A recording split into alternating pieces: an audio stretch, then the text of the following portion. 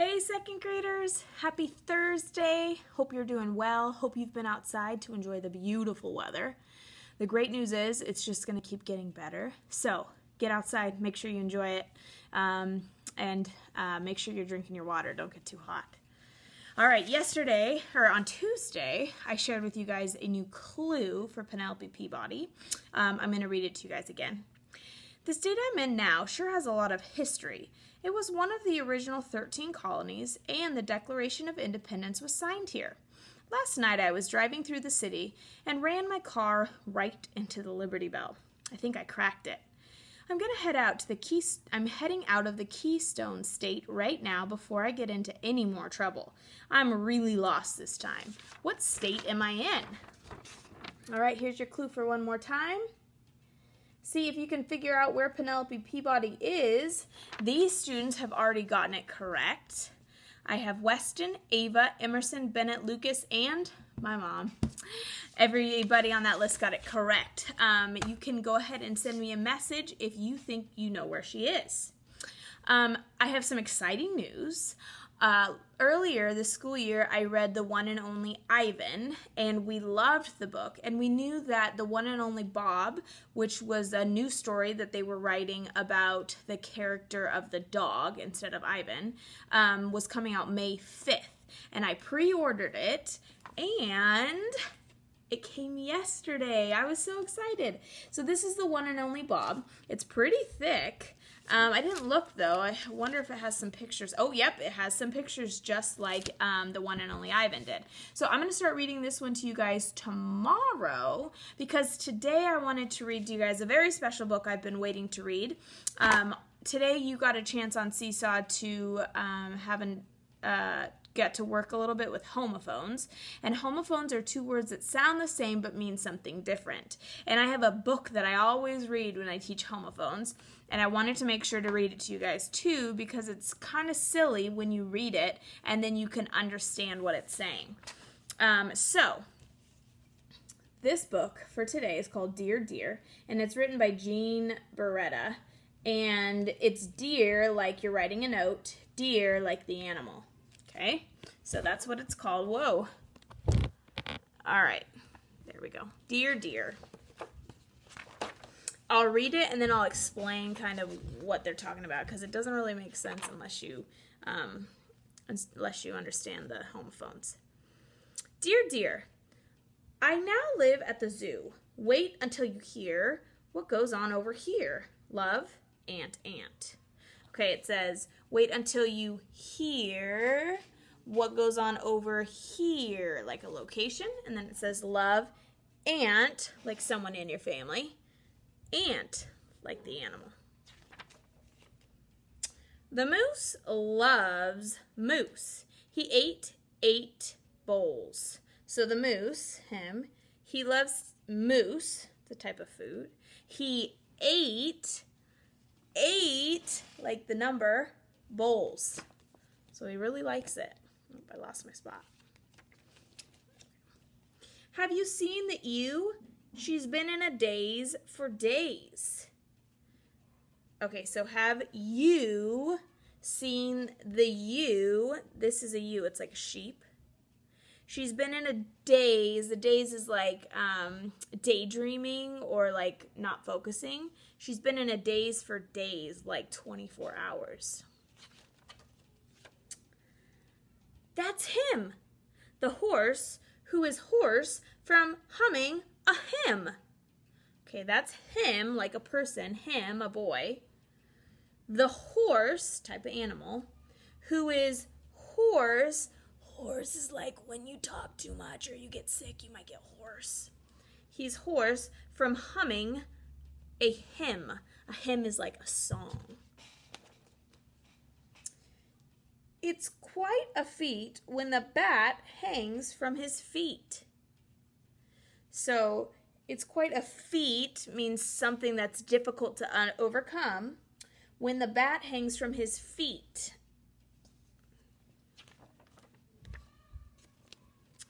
The monkey will tell you a tale as he hangs from his tail. So a monkey will tell you a tale. Tale is like a story. as he hangs from his tail.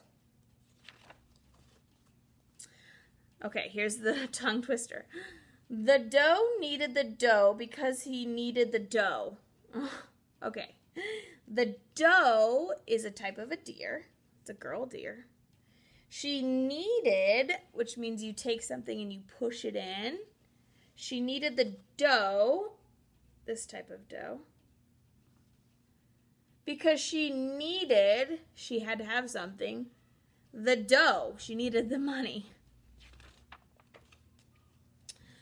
The toad was towed to the top of the seesaw so he could see the sea. So the toad, type animal, he was towed to the top of the seesaw so he could see the sea, the ocean. The whale was allowed to wail aloud. So the whale, type of animal, was allowed, given permission to do something, to wail, wail is another word for cry, aloud, out loud. So this whale is crying, wailing out loud. The bear had to pause to bear his big paws. So the bear, type of animal, he had to pause, stop, to bear, that means show, his paws. His paws. It says bear snacks. Looks like he's breaking in. Hey, the elephant threw a pail through the big bale of hay. So hay, like you're saying, hey, what's up? The elephant throw something, a pail, like this, through, to go through something, a bale of hay. Type of food. Woo! This is confusing. Have you read about the red fox who blew blue bubbles?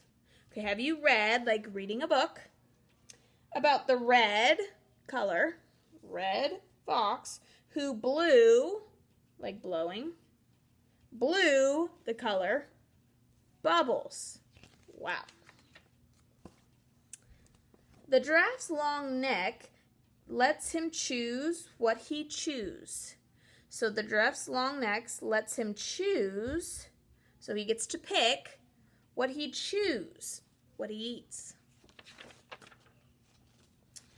The cows in the herd were in a good mood. I heard them as they mooed in harmony. Okay, so the cows in the herd, a herd is like a group of something, were in a good mood, like they were happy.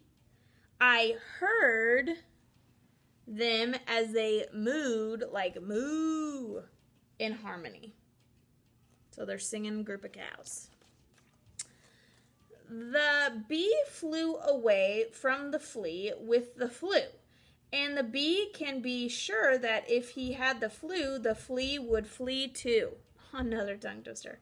Okay, the bee flew away. He took off from the flea because he had the flu, sickness. And the bee, he can be sure that if he had the flu, the sickness, then the flea would flee, that means go away, too. Homophones.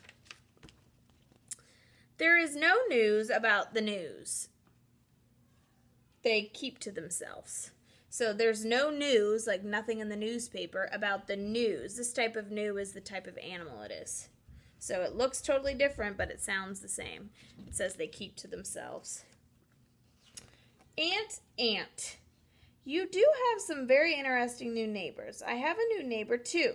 Do you know, like you know something, about the hare, it's a type of rabbit, with no hair, like hair on your head. She's an expert on skincare. Love, your dear. The end. So this book can be super confusing if you don't understand homophones, but it makes more sense once you do.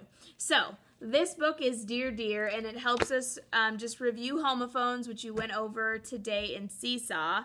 Tomorrow I will share with you the answer where Penelope Peabody is, and we'll also start our book, the one and only Bob, and I'll read a couple chapters a night, and we'll read it for the rest of the time. All right, guys, I hope you have a great night, and I will see you back here tomorrow. Don't forget, tomorrow's also Friday, so we have our class meeting tomorrow at 2 o'clock. And tomorrow we're doing a special show and tell. So be thinking right now what you want to share. You get to pick one thing from your house that you get to share with the rest of the people at our Zoom meeting. So it could be a favorite stuffed animal. It could be a favorite book. It could be a brother or a sister. It could be a pet. You get to decide, and you get to share that with us tomorrow at our meeting if you'd like to. All right, guys, I will see you tomorrow. Bye.